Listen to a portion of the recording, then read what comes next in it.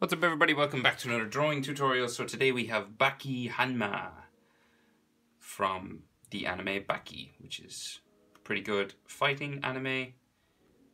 If you like tournaments and martial arts and stuff like that, it's a pretty good one if you're into that kind of thing. So landscape page, use a pencil, hit pause if I go too fast. So we're up in the top half of our page, just above halfway, just up here. Just need to leave enough room for his head and his hair, and we're going to start with his right eyelid. So yeah, so middle point just up here in the top half, come over a small little bit. His nose will be like right bang in the middle of my page. So let's go. Come up first, diagonal, and then it comes across, fairly straight, sort of eyes on Baki. Fairly straight eyelids, not a big curve to it, like so. And his eyelashes kind of stick out a little bit more on the end, so the bottom eyelid kind of comes back down on this side, kind of across like this. So a little bit sticking out there just on the corner, like so. And then iris and pupil inside. So we just do kind of a semicircle, curving around, back up to there, like so. And then his pupil just inside, like so. And of course you can color it in dark black. So then his eyelashes, so he's got like a small little line just down here, a real thin one. If you're using the pencil, you could get it thinner than what I'm doing with the Sharpie, but it's real thin down here. It just shows some eyelashes kind of coming off down here. Yeah, not 100% necessary, but that's just the style of the anime. That's the way his eyes are. So you can do it if you want or not. So then top eyelid line comes across pretty straight as well, like so. And his eyebrows are under his fringe, so we can't really see it. So we'll just jump over into the next eye. So the good thing about Baki is the eyes are in proportion. So that means you can fit another eye in between. So the distance from this part of his eye to the next one should be the same distance from this side of his eye to this side. So the width of his eye, you can fit an eye inside. And then when you got that, you go up again. Same sort of thing. Remember, they don't have to be perfectly symmetrical. It's a myth that eyes have to be exactly the same on both sides.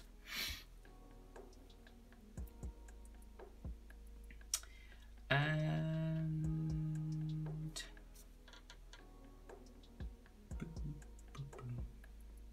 so we go down the other side then. So a little bit sticks off here like the other side, and then we go under into there. And his iris and his pupil, same sort of thing. Curve it around, semicircle, back up into there, and a pupil, dark black. So some of his eyelid is covering his eye, so the circle is kind of cut in half. That's what you want to think of it like. And then we'll give him some eyelashes. Now a lot of this eye is covered with a big piece of fringe, so we won't see much of this. But we'll draw it in, and then you can rub it out after, or colour over it, depending on what you're doing. Like so, and then we'll give him his eyelid line. So just coming up, across, real straight sort of thing like that. Maybe some similar on that side. If you want, you can thicken up his top eyelid line just to make it stand out a bit more.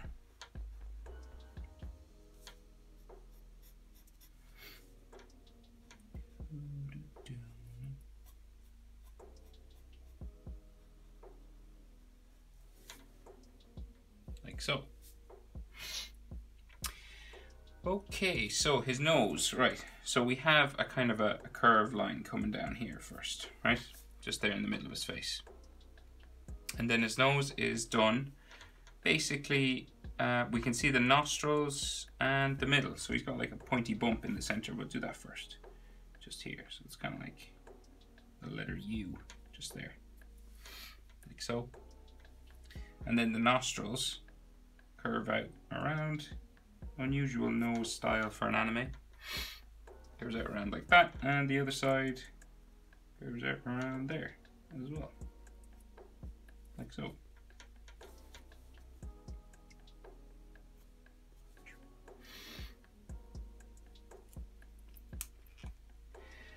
And then his mouth. So he's got kind of the middle line for his mouth, right? So it's like a letter M or the handle of a bow and arrow just here. So it's going to start like underneath the edge of his eye just here. And it's going to like curve up like there first. And then it will curve down for the middle and back up. And then back down on this side and kind of curve up at the end, just there. We'll give him a line just up here for where his top lip should be. Just that little line up there. And he has a freckle or like a mole just here, spot on his face. And then we'll just give him a line for his bottom lip, just on the bottom here, curving around like so.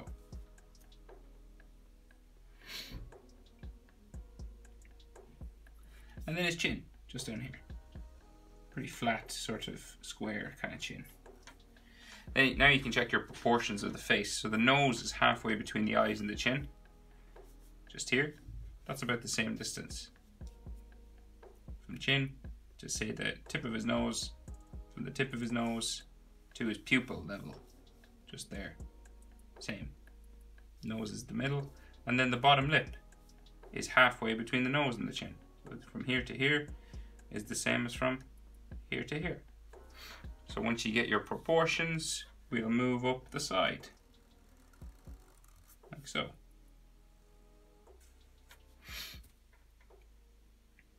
Jaw, just there. Real square kind of jaw. And then this side will go up this way as well. You want to stop about mouth level, just along the level of the mouth, and down from the edge of the eye. See that? Just about there. And because that's where you're going to change direction and go up the other side. You're going to go up like this to the side of his face. Like so. And you do pretty much the same thing up here. Except this one doesn't go up as high. You could go up as high as you want, but there's hair just coming across here. So I'm just going to stop it there. It'll save me rubbing it out. I'll just stop it a bit lower, just for his hair. So we might as well do that hair now. So we have kind of hair coming in here, spike like this. A smaller one than here. And comes up like so. That, so it's kind of like a sideburn. And there's sideburn here as well. So spike here. Like that. And then one here, up to there, back up.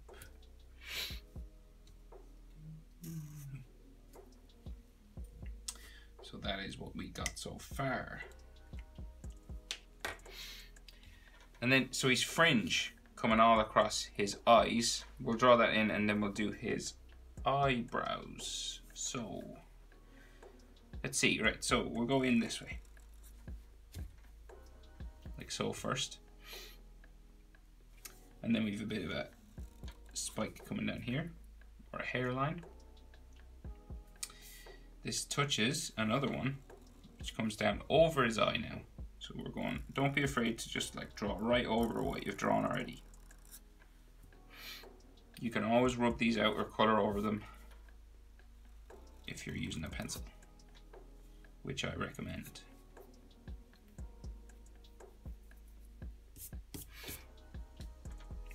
And then we have another spike coming down in here, like there, goes back up like so. And now we have a much bigger one that comes down this way, comes across his nose to there. And then it'll spike back up, like so. Then there's one under it that comes across the other way. So we're gonna curve that coming under here. And then just kind of comes across his nose, back under to there, and like back up this side, like so.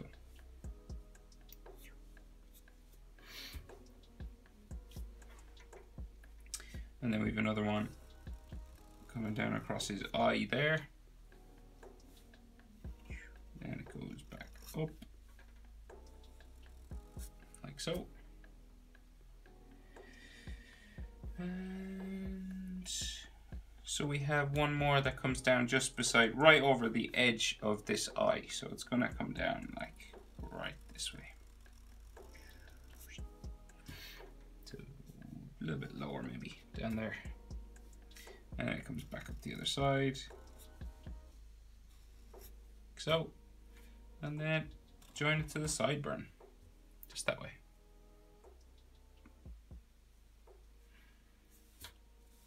And it would actually come a bit further, like that. Same on this side actually, this one should go a bit further as well. And it'll go over his ear. We'll do his eyebrows, so just in here, so just in this gap. You can see an eyebrow in there. Comes down like so. And maybe you might be able to see like a bit of a point of it just there. And something similar on this side as well. So like should be here, comes up like so.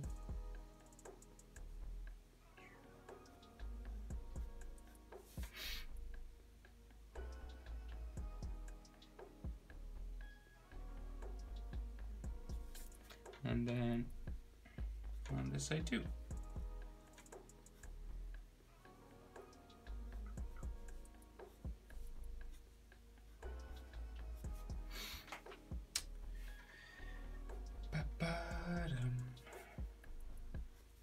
Okay, so the rest of his hair, we're going up, right up to the top of my page. So right up to like just a couple of spikes right up here. Okay, it's like the middle. So you're like, from his chin to his eyebrows, it's about the same. Okay, same distance. Maybe a little bit higher. Okay, and then we add some spikes coming all down the side of his head. So we're just gonna go for it. Let's go. Like that. Remember, hair moves, so don't worry if yours doesn't exactly, the spikes don't match up with mine. They can be in different places, don't worry about it. And like so. So hair grows down this way on Baki. So we're going down now towards his ear. This one down here. This one here. And then this one will come in to this line that we drew there. And then he has some hair that's beside his neck, so we'll do that after the neck. We'll do the other side now. So comes down like so. Spike it up. Down, back into here, like so. Comes down, like so. Maybe a couple sticking out like that. And then we're going to bring it back, we're going to spike it sort of down and bring it back into this line just above the sideburn, just here.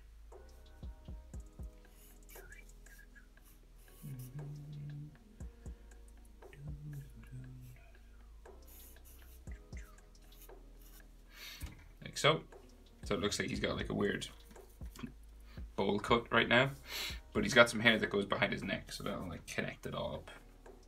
We forgot his ears, so just here underneath his sideburn, like that. The bottom lines up kind of with his nose, see? And then the other side, just here.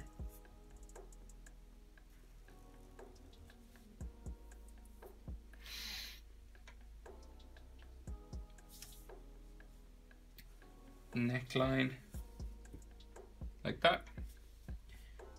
Neckline on the other side. So real thick neck, and then trapezius, curved line comes down like so. Trapezius on the other side, like that. We have two neck muscle lines coming down towards the center of his chest, so curving down this way from his jaw, like that. And then top of his chest muscles comes out from there. So bumps up and around.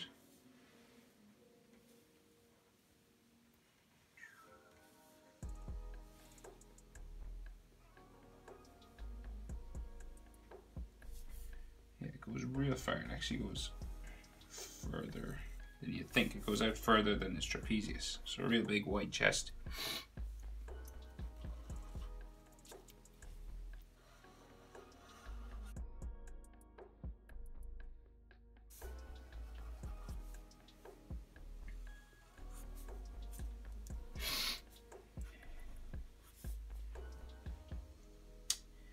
Like so. And then we could have some more neck muscle lines in here, curving up like that. Maybe an Adam's apple sort of line, just there. And then his shoulders, so real big again, real big. Coming out like so. Around, real wide. Crazy strong, crazy muscly guy. He looks like he should be in a Dragon Ball anime, like so.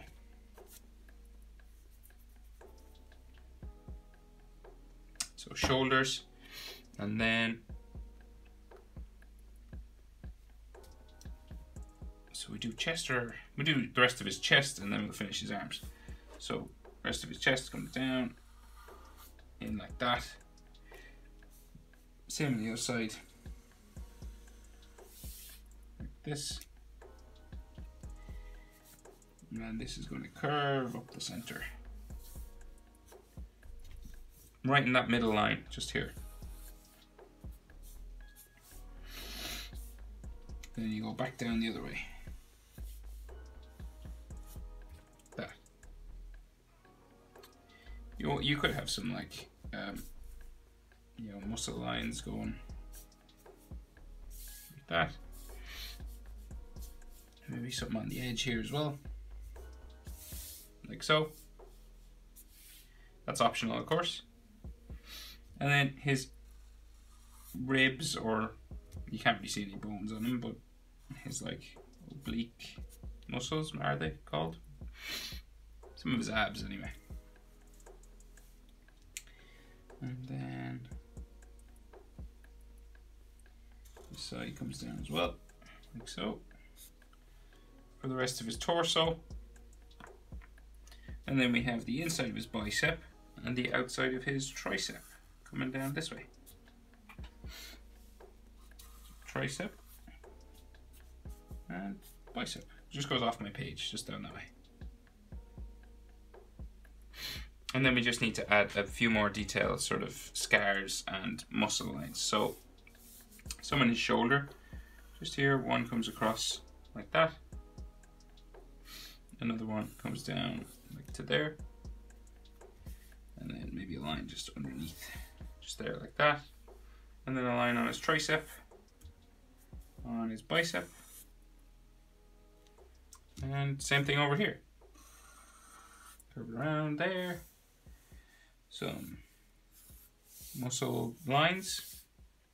You can have another one maybe here as well, just to line things up. Then another line here. A line coming down for his tricep.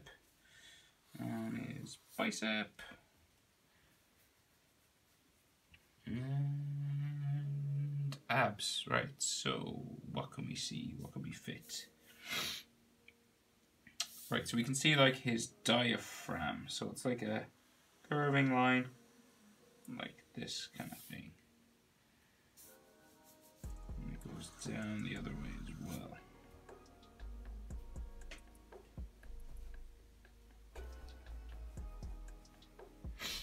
And then some ab muscles, right? So you can't see much, but there's like a line coming down there, then a line like here down there, and then the tops of ab muscles just like there, kind of coming down into there.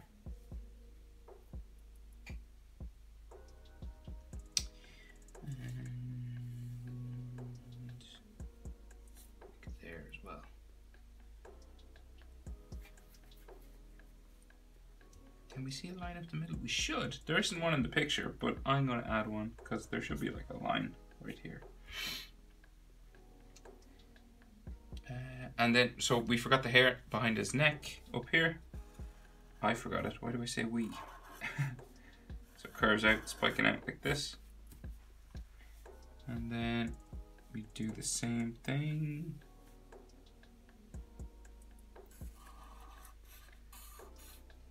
Just there. Right, so then Baki has scars all over his body. So we gotta do that. So like spiking down here. Spiking down there. There. Big one across his chest.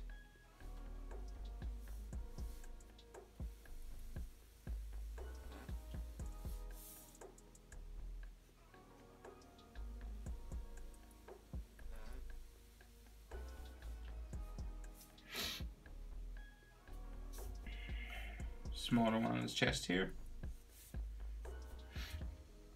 And loads, so like some on his shoulder. There. Like so. Some in here.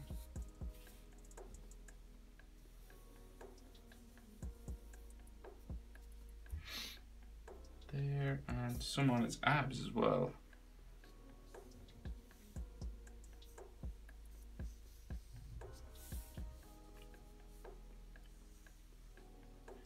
This boy has been through some stuff.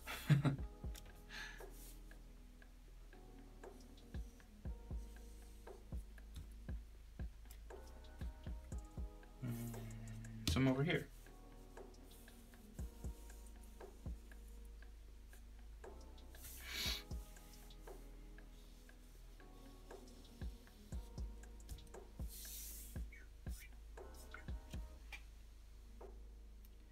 None on his face. Okay. I think that's everything. How to draw Baki Hanma from Baki. Thanks for watching, guys. I'll see you in the next video.